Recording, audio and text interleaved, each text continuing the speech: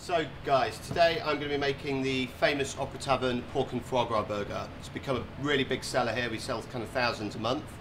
So I'm going to let you into the secrets of the burger. So what I've got here is some minced Iberico pork. This comes from the shoulder. What I need to do to that is I need to add some sea salt. Got some shallots that have just been cooked down in butter, a little bit of olive oil. Put those in there. That's going to give a little bit of sweetness to the burger. There we go.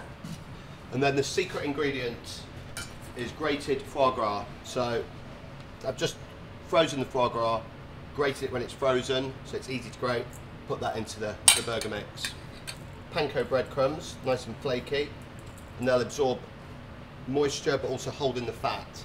And then just to moisten it up a little bit of milk. There we go. So I just want to give that a mix.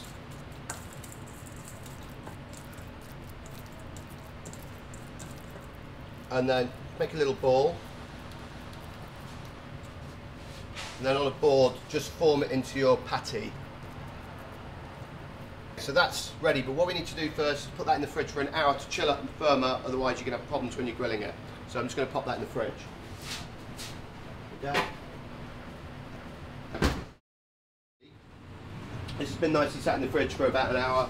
It's nicely firmed up, and we're going to grill it. So, burger, a little bit of olive oil on there. You don't want too much because there's lots of foie gras in there, and the pork's quite fatty, so it's going to release its own fat.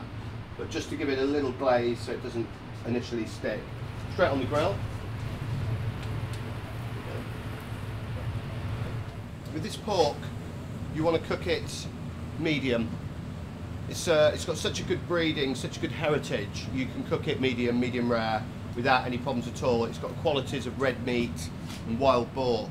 So normal pork burger, if you were going to use normal pork, cook it all the way through, kind of no pink. This, absolutely fine to have some pink juiciness in there. In fact, it just accentuates the flavours of the meat.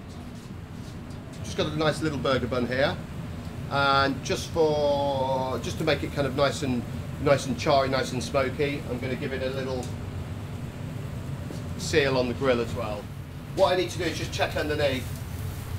There'll be a little caramelisation, bar marks on the burger, and then when that's happened, then you turn it over and you repeat on the other side. When that's ready, then we'll move it up to the next level to finish the cooking.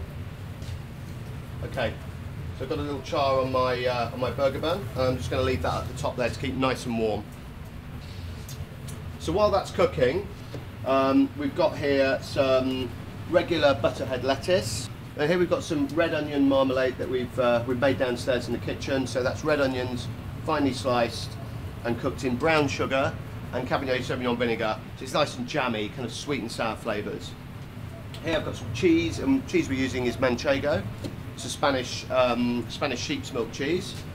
I've got some hot guindilla peppers here from northern Spain. They're just a nice kind of Spanish complement to the burger. Some onion rings, red onion rings that we dredge in milk and flour, deep fry, adds a crunch to the burger. So let's have a little look now. And you can see you've got a nice caramelisation on the burger. That's sweetness, that's flavour. That's exactly what you want. So we're just going to give it a minute on the other side. Get the same on the underside. Smells gorgeous. All that foie gras is kind of starting to melt through the burger. You get the really good scent. Where you use the next level, it's just a bit more even, steady heat. So just move that up. There we go. Pop that up there, and I'm probably going to give that 2 minutes up there. So I'm happy with that. So I think now we're going to make the burger. Okay, so I'm going to build the burger. So I've got my base here, still warm, and a little bit of homemade aioli on the bottom, and a slice of our butterhead lettuce. We've got our red onion marmalade, nice and sticky, sweet and sour, goes on there. And the burger, bit of the Manchego, and the onion rings. And lastly, top with our bun, skewer through the middle, just to hold it all together. We'll finish with a couple of these spicy guindillas. So there you go, it's the Opera Tavern pork and foie gras burger with guindilla peppers on the side.